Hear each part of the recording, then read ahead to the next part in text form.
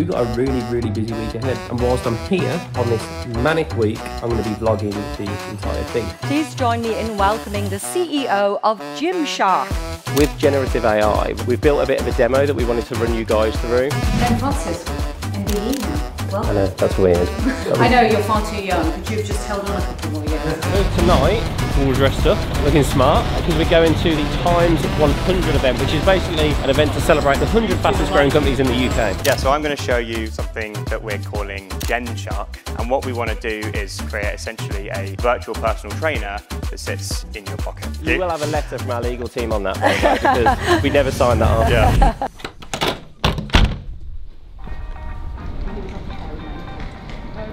Good morning. It's currently 7 o'clock in the morning and we've just stopped off at Starbucks for a quick breakfast before we go over to Google next. I had a nice little bacon sandwich with a touch of ketchup and a latte. We're just going to call an Uber, head over to Tobacco Docks and meet all the guys from Google before we get on stage. We're talking about a project that we're working on in combination with Google and Deloitte. So yeah, looking forward to it. Morning. How are you doing?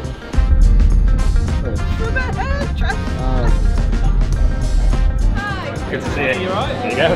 Oh, wonderful. Thank you very much. Yeah. Ruben's going to take you up to the meeting there and then you'll get Mike to quick run through before Yeah. So we're currently in the cloud stage room and this is where I'm going to be doing the talk with the Dare in about an hour. So yeah, looking forward to it. And they've done a really good job of the setup here. It looks really nice. And I'm already all mic'd up.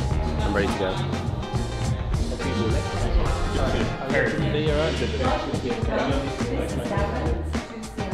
And our next guest is here to share how they're leveraging our platform and the Google Cloud partner ecosystem to build with AI. Please join me in welcoming the CEO of Gymshark, Ben Francis.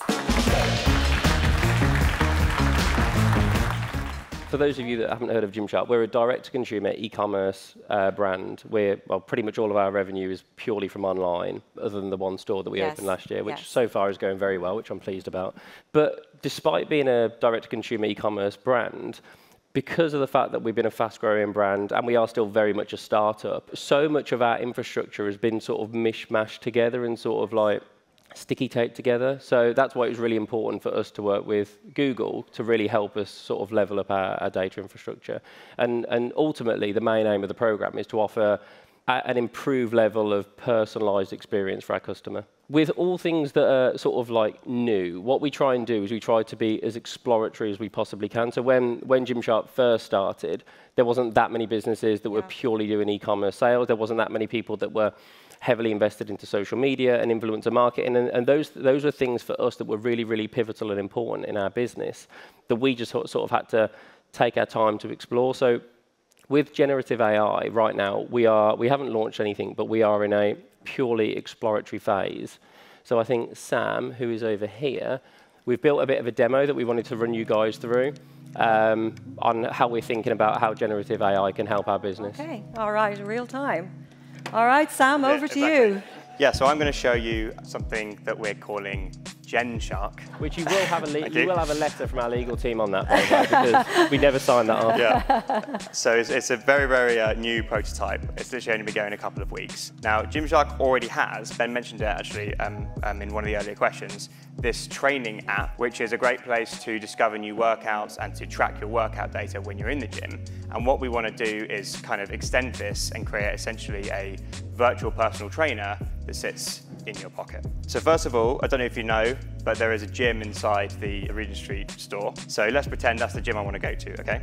Where are the Gymshark stores and how do I get there from Tobacco Dock? It needs to inherently know what Tobacco Dock is, realize that's a place, and realize that it's a reasonable thing to want to do to travel from here to Regent Street. And then it also needs to go and make a downstream call to the Google Maps API to actually pull back the journey information. So let's imagine I've done that, I've now got to the gym. I need to work out what I want to train, and an obvious thing I would need to do is work out, what my recent performance has been. So let's ask that. Tell me about my recent workout performance and tell me the areas that I have trained the least. It needs to query that structured data, pulls back the answer, turns that back into natural language, and it tells me that my chest and shoulders have been doing very good, which is good. Back's okay as well, and the areas, perhaps unsurprisingly, lagging a long way behind, my legs. So I've been skipping leg day. That's great, right? Already we're getting really helpful information out from just asking a simple question. Maybe though, text is not the most helpful way to see this information, and perhaps maybe seeing this in a graph might be a bit more helpful. So let's try this. Plot a graph of legs data from 6 months ago to now. And hopefully what's going to happen here is it's actually going to write the code. It's written the code that's required to create that graph. It's executed that code to create the graph, and it's returned that back, all in order to answer my question as best as it can. Last thing we obviously need a personal trainer to do is actually to recommend a workout for me, right? So let's see if you can do that for us based on this conversation.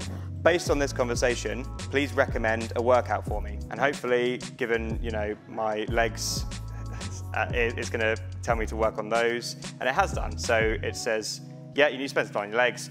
Go and do Gymshark's Get Down Low workout, which is one of the workouts that are in the training app. So that's Gymshark. Thank you. Yeah,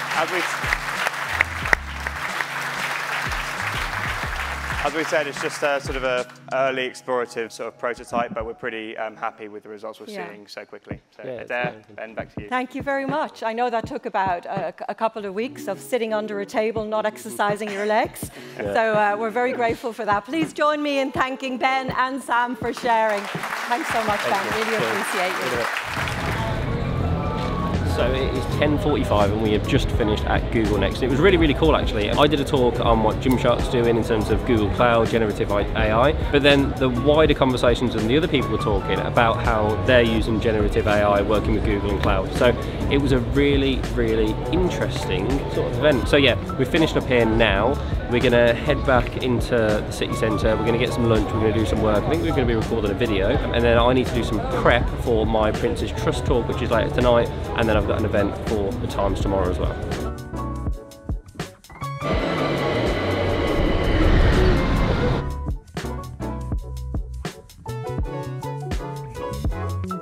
So, it's currently, what time are we on? 5:30? It's currently 6:15 and we are walking to the Prince's Trust event, which actually isn't too far from the Regent Street store. We're sort of walking into quite a posh part of London. So yeah, we're going to the Prince's Trust event, which I'm really looking forward to. And it is all about raising funds for the Prince's Trust, but also people getting more involved and helping a lot of the young people with their business ideas. So yeah, we're just walking in now and I'm really looking forward to this event. Exactly. Is this your business, is it? Yeah. This is really nice. These are like squat bands sort of thing. Yeah, the fabric. Nice. When did you start? I started during lockdown. Oh, did you? Oh, so nice. You're fairly new then. My plan was to be a personal trainer. I was say you're in good nick. Yeah. When lockdown came, my lessons all got cancelled, and then I wasn't able to get any online ones at the time because the whole Zoom stuff didn't start at the time. Yeah. So then I was thinking, what's the next best thing to do? So what does LE stand for? It's Leo. So I see. Oh, nice. Yeah. So I wanted it to make it personal to me without having my name plastered all over it. My name's Shabazz. Yeah. So my star sign is a Leo as well. Oh, is it? Oh, sick. So yeah. So that's how I wanted to connect it to myself personally. Is it men's and women's?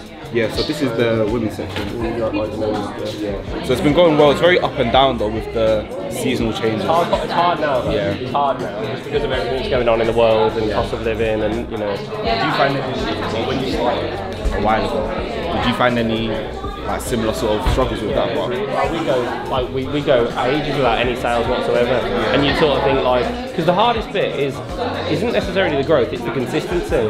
So it's like you'll have a really good day and you'll think, oh, I've cracked it, and then nothing will happen for 3 weeks, and you'll be like, oh, what have I done wrong here?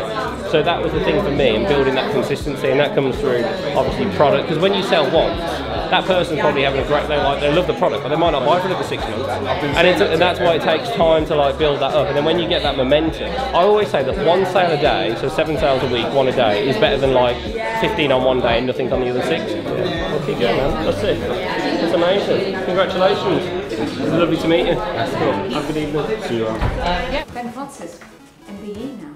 Well. I know, that's weird. I know, you're far too young. Could you have just held on a couple more years? I was well happy. Honestly, I couldn't believe that. I was over the moon when it came through. So yeah, that was proper special. Well, at least you know you peaked at 31, right? Yeah. The Prince's Trust, of course, is a young person's charity, so I think we need to know when you started becoming a husband.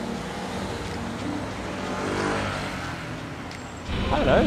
You're 5'11". You're 5'12"? No, I'm at least 5'12". No, I'd say 6 foot. But I don't actually know.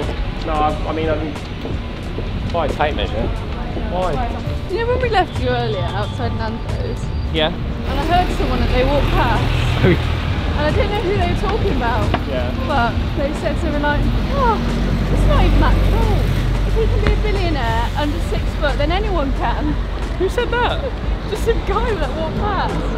I thought, I wonder who they just walked past. So tonight, we're all dressed up, looking smart, because we're going to the Times 100 event, which is basically an event to celebrate the 100 fastest growing companies in the UK, which Gymshark was in several years ago. We're not anymore, and we're going to celebrate those companies, and I'm going to do a little bit of a talk. We're having food and basically just have a good time. So it's going to be a great event. I first came here years and years ago when we originally won the Fast Track 100.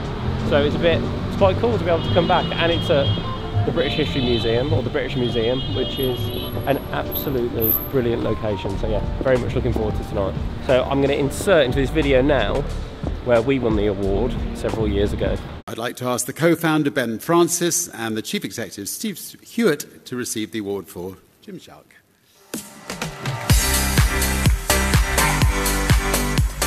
Before this, I was a delivery driver at Pizza Hut, so this is a little bit further away from there.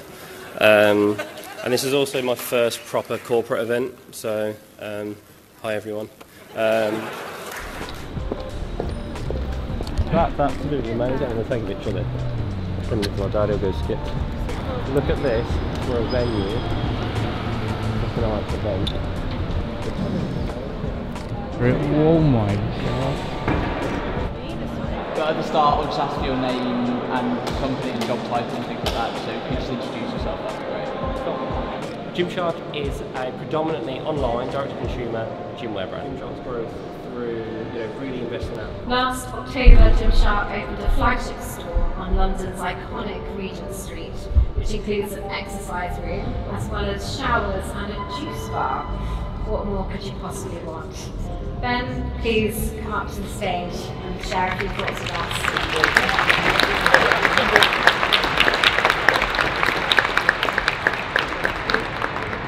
So, congratulations everyone for being here today. Being here means you're clearly incredibly successful and have done an amazing job over the last few years. And particularly the last 18 months have been really, really tough, right?